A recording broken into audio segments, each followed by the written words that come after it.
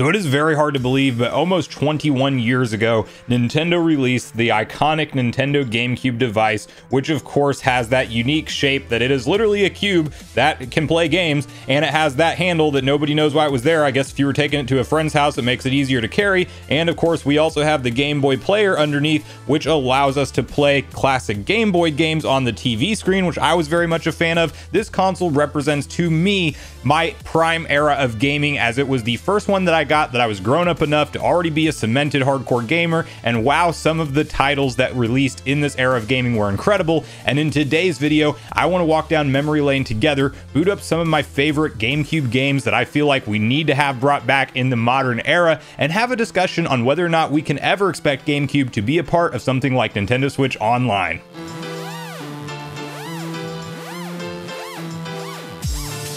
What's up, Nation? If it's your first time on the channel, make sure you join Sunbro Nation by subscribing below. Hit the like button on this video if you enjoy it today, and make sure you turn on your bell notification icon so you're kept up to date with all the newest gaming news. Now guys, I am hyped to make today's video because if you know anything about me and you've been around on the channel for a while, you will know that I'm a sucker for nostalgia. The GameCube is arguably, in my opinion, the most nostalgic console for me, because I was at that age where I was already cemented as a hardcore gamer, and the library of games that released on this thing is like completely mind-blowing in hindsight. And that's the reason you see games skyrocket in price, because people realized it didn't seem that popular at the time, but when you look back in history, you realize this is one of Nintendo's most fire consoles they ever put out. Even just having a startup screen doesn't seem like a big deal in and of itself, but I mean, just having that iconic, you get the icon going, you get the classic GameCube logo, and then you get a actual somewhat of a HUD, I guess you could say, or just a menu system where it's not much going on. It's a calendar with the time, it's options to change your sound from stereo to mono, or you can actually do your screen position and change that around. You can see what game you have in there, and then you can check your memory card, which unfortunately my memory card seems to have the one that I have is not my primary files that I used to. I need to find it, basically, long story short, but I'm a little bit upset about that. I went searching through everywhere that I knew to look, and I can't find it. So hopefully I didn't lose all my save data, but this was a big deal at the time. And it was also, you know, it came along with one of what I would consider my favorite controller, Nintendo controller ever. Granted, I do enjoy the Pro controller, don't get me wrong, but this GameCube button layout, to this day, I think I enjoy gripping and holding this controller more than anything else. It was so iconic that even with the different releases of the Super Smash Bros. Iterations of games, of course, mainly being spawned by Melee, this one where I honestly put the majority of my hours into Smash still to this day. I've played Ultimate a ton. This one still takes the cake as far as how many total hours I've spent in the game. And it's one of those things that it created such a hardcore fan base and player base that people did not want to switch up the controls whenever it went to the Wii. And of course, we had Smash Bros. Brawl. Well, you still had the GameCube ports that you could just use your same controller on the Wii. Then on the Wii U, we got re-released GameCube controllers and even an adapter to let you use GameCube controllers. And again, with the Switch, the same treatment was given just because of how hardcore fans were around the button layout for GameCube controller and Smash Bros. Specifically. Now, you also have the very iconic small discs that came with the GameCube. Now, Nintendo did this to fight piracy, but one of the downsides about it was that you could not fit as much on a single disc, obviously, because it's significantly smaller. Well, what happened is the GameCube's actually arguably the most powerful of that console generation, but the problem with how Nintendo went about the smaller disc part is you sometimes still didn't get the bigger games that made it to PS2 and the Xbox in that era. And see, I don't have any save data on Melee, and this literally would have been a 1,000+ hour file, but yeah, I'll get over that. But it's one of those things where essentially this was the last iteration of a Nintendo console that actually fought on power, which is something to say in and of itself. And yeah, the nostalgia's already hitting hard with Smash Bros. Melee, because the trophy system in this, collecting all of the trophies, got me extremely hooked. Getting that 100%ed was absolutely so much fun. Had different challenges for the first time under the one-player mode. You had event matches, you had Stadium, where Stadium you have target tests, home run contests, multi-man melee, just some stuff that, I don't know, they put focus into this game in a big way. And I still, to this day, while the mechanics you can argue maybe you like Smash Ultimate better, I definitely think I do, and I definitely think that it's a better game objectively overall. I do think Smash Ultimate is quite honestly just the best game, period. At this point, this one still just has a ton of nostalgia and still have, I just love to hear the soundtrack, play the menu. I don't know why I'm making Link fight Zelda, but we'll go ahead and just hop into a quick match to kind of, you know, demonstrate a few of the differences in the mechanics. I will tell you, Link was my main on the original Smash Bros, and then in this Smash Bros, no different. But in this game, I used Fox quite a bit until they nerfed him. I think they nerfed him pretty bad in Brawl. Fox was arguably one of the best competitive players, and this feels very different than as I'm kind of getting my butt handed to me here. It feels very different than, of course, your current day Smash Bros Ultimate. Just different in timing, but you still have a whole competitive scene for this game. So like, if that doesn't tell you, you know, how hardcore fans are about it, and the Bob-omb took me out. If that doesn't tell you how hardcore fans are about it, I don't know what will, because this is one of those that to this day still holds up. To this day, you'll still see people playing in tournaments on it. And, you know, for its time, when you think about 20 years ago, this was an incredible feat. I mean, the first Smash was great. Don't get me wrong. It has absolutely nothing on Melee. Melee was significantly superior in every way. This is one that, to quickly bring up the conversation, and I do think we're quite a ways out from this, to be fair, but if Nintendo decides to do Nintendo Switch Online with GameCube library of games, which they like to remake their GameCube games, so you could argue whether or not it's going to happen to begin with at all. I think they absolutely bring back Melee, and they bring it with online play, because imagine the kind of tournament scenarios that could take place in 2022 and beyond with having a classic like Smash Bros. Melee and then having the ability to play online. I just think it would be absolutely incredible, and something that hopefully Nintendo will do one day. But we'll hop out of this game because there's quite a few games that I want to boot up today. At least we'll probably get to like 5 or so of them. So we'll pause it here on Melee and go to the next title. Now, next up on our list is none other than The Legend of Zelda 4 Swords Adventures. And I think that this is maybe one of the most unique Zelda games ever created, because it's really the only one we ever saw them actually, Nintendo going for like a co-op style of gameplay. You even had a traditional or true up multiplayer style of setting that you could go into in this game, where you're literally playing against friends in like a brawl style beat 'em up, you know, 4-player experience. And we've never seen Nintendo do anything like that with the Zelda game. And then of course you actually have a mainline adventure that you can play either as one player, or if you had friends that all had the Game Boy Advance and the Game Boy Advance link cable, you could link up to 4 different Game Boy Advances, and you could also just play single player on your GameCube, which is how I did it with the GameCube controller. But it is a really cool mechanic, because you kind of see the beginning of Nintendo's thought process with like the Wii U and how they tried to have 2 separate screens in this game. Now, you also have a very other rare thing for a Zelda game is a traditional level select. Like that's almost never like a traditional overworld, almost Mario style. But you did see Nintendo kind of play around with the idea of essentially, you know, to explain the gameplay here real quick before I get sidetracked, you can basically put your links all in formation. You can do 1 by 1 and control them all. Of course, if you have 4 players, you all get to simultaneously kind of go in your own way. And then there's certain caves and things that you'll see come up that will actually basically go into the handheld display. And that's where I was kind of going with, it's funny to look back now, and I didn't realize where we were at the time when I was first playing this, but to look back and realize that Nintendo is always kind of trying to steer towards that, merging the portable console and the home console together. And of course, now we know what that is with the Switch. This is a little tutorial here. I'll try to get out of this because I don't think we really need to go through the tutorial. Oh, I think they're going to force us into it. Okay, well, okay, so I got through that real quick, but basically you can essentially control whichever link you want, and then you can just call them all back with the Y button if you want to. And then of course you just have, you know, some really unique puzzle designs that you don't typically see in a traditional Zelda game. And I think that this was just kind of a one-off experiment. And of course it came out around the same time as the Wind Waker, so we have like that Toon League style art when it comes to Link's looks and things. But I really enjoyed playing through this game start to finish. It's one that, like I said, just makes a ton of sense that if we were to ever get something like the Nintendo GameCube games on the Nintendo Switch as part of Nintendo Switch Online, or maybe one day they bring back the virtual console service. I don't think that they will do that necessarily, but that is definitely a possibility.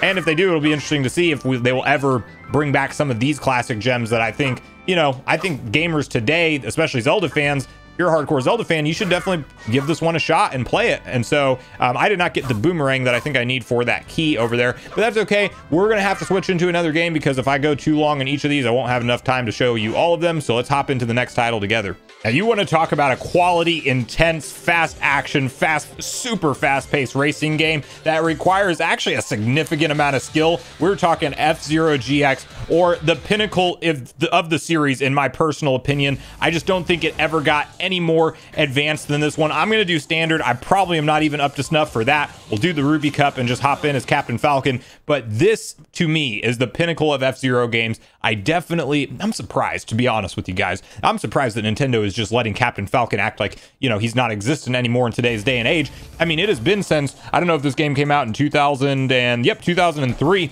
So we're knocking on 20 years since we've had really like a mainline Captain Falcon installment in the F-Zero franchise. Like, let's go. I mean, it's time. It is, I don't know if I should have done that because I'm probably going to fall off a lot. You can basically choose, like, if you want to accelerate faster or if you're going to get a higher max speed. I am by no means well versed in this game anymore. Once upon a time, I did make the effort to go through and get like the #1 place in every single cup. I can't remember exactly what you get for that. It has been a long time since I played this game, but all of the memories that I have about it is just how ridiculously fast-paced it is, like, and how ridiculously challenging it is. And this is a different experience than what you'll find in like a Mario Kart type of title, because it really is all just like strategic fast racing, and you're not worried about items so much. You can bump into people, bump into the sides and things. And I got to remember how to use my boost here. Okay, so you actually can spin around too with the Z button. So yeah, this is it's making me want to play this game like all the way through again bad. And then you can kind of so R and L are essentially like a little bit of a drift, if you will. Y is boost, so I don't know why it took me so long to figure that out. But then you'll want to, in order to boost and things, you'll want to stay in these booster areas where it charges it back up. And now whenever you're boosting in this game, it really, the feel that they created as far as like how fast you feel like you're moving is top notch and next level. I don't know if this is running 60 frames per second. I would assume it is because it's pretty smooth. Granted, it is funny how now you can kind of see the pixelation effect that you used to not see near as much. And I believe, I can't quite remember if you still use boost and that bar runs out completely, it may be something that your ship actually just blows up completely. So, like I said, been a long time, but this game's a ton of fun. And I can't believe that I came in first on that race, by the way. But if you want to go up to the advanced difficulty, and then you may unlock one after that. It's been so long, I can't remember. But this is the game for sure for fast action racing. This is the best in the series, and one that I'm just so surprised that Nintendo hasn't done anything else with F-Zero. It makes sense from a sales perspective, the same way that the Star Fox games have been pretty dormant over the years. They just don't typically sell all that well, which I think is a shame. And I do think that maybe it's been enough time, similar to like Metroid, how we've seen, you know, long breaks in that game over the course of time, but then we still get a good iteration like Metroid Dread. And by all accounts, that game is selling very solid. It's not a blockbuster Zelda or Mario or even up to quite like what Donkey Kong would perform at. But I think that the fan base is there. And in the Switch era, they need to give these in iterations, you know, these classic series a chance to sell when you have that 100+ million install user base, because you know, 100 million versus like I think the GameCube sold in the 20 millions or something like that.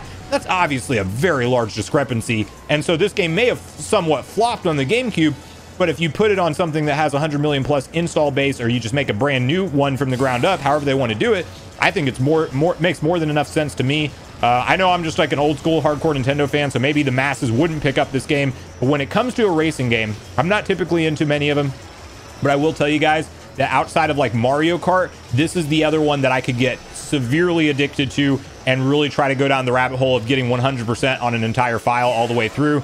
So we won't spend too much time here because you guys know it's F-Zero. You know what to expect. You can see how fast everything moves and kind of get a feel for, you know, how this game plays. And it's definitely, you know, a lot of strategy that goes into just making sure you hit all the boosts and get, you know, try to finish first every single race. But one for me that I definitely hope we see brought back in the future.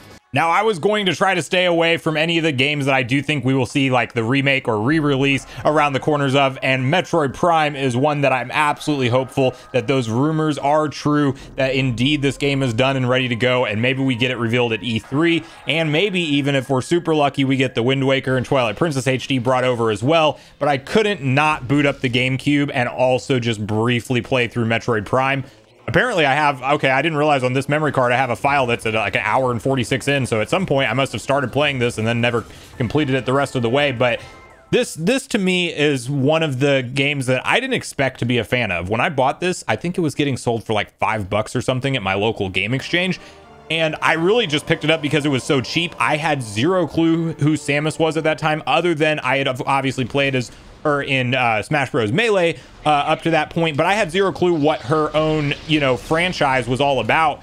And when I tell you guys, I was immediately immersed in the world and what they created with Metroid Prime. I mean, I really can't tell you how many times I went back through and recompleted this game to 100% completion, literally scanning. Like, if you want to do a 100% run in this game, if you're not familiar, you have to legitimately scan every creature you find and get data on it. So you're walking around for like a good chunk of the game. Anything new that you see, you actually have to scan that particular object, and or there's lore and like different things to basically complete your start menu section. That's the only way you get the true 100% tick mark at the end of the game.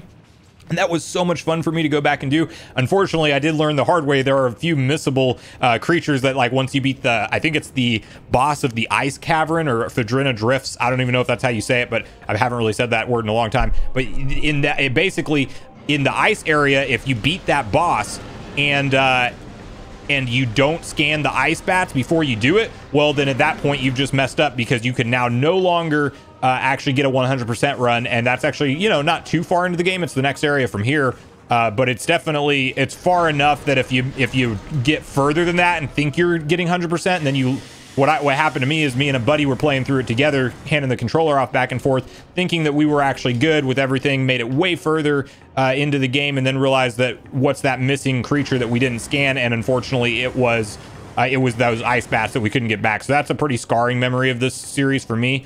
Of course, we did see this released as part of the Prime trilogy again on the Nintendo Wii. And while this is the perfect game to use motion controls in a lot of ways, I've always preferred the button control layout of Prime 1 and 2, and it actually kind of caused me to not be as big of a fan of Prime 3 Corruption because of the motion control. And to be fair, they're done really well. I was just at that point in time really, and still to this day, to be honest, not really a fan of having forced motion controls. Like, I think that it's great, and sometimes I feel like playing for a while with motion, but I don't want to play you know, a 20-30 hour game entirely based off motion controls, which is why I love Skyward Sword HD coming to the Switch so much, because I did play with motion some of the time. Most of the time I was playing with a controller, just because that's how I prefer to play.